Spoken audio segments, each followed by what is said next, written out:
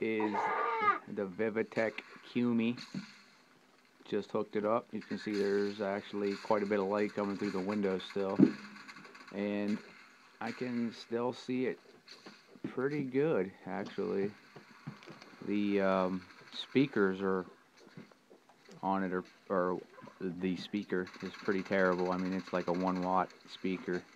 You're talking like less. I'm talking like less sound than that comes out of my iPhone, but it's good. You can, has a line out, you can hook headphones into it or run it through your PA or computer speakers, so I ain't worried about the sound.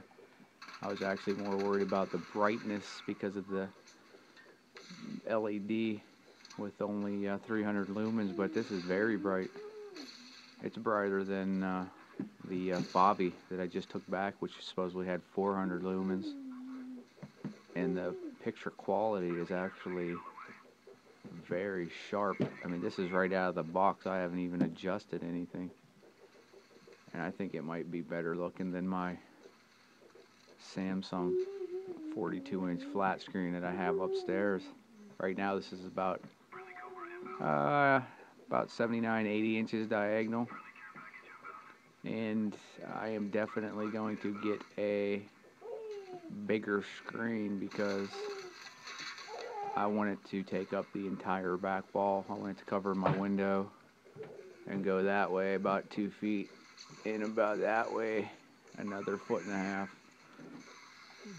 So I'm probably going to get at least, at the very least, 100-inch screen, 120-inch screen, because this is actually really sharp at this distance.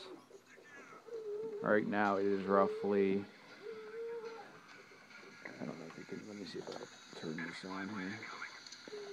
Here's the qumi. Got it plugged directly into the PlayStation. I have it on a tripod. It's roughly about 8 or 9 feet back from the wall. So I definitely am probably going to put it back about, I'm going to take it back at least 10 or 11 feet because I want it behind my couch. But yeah, definitely a good buy.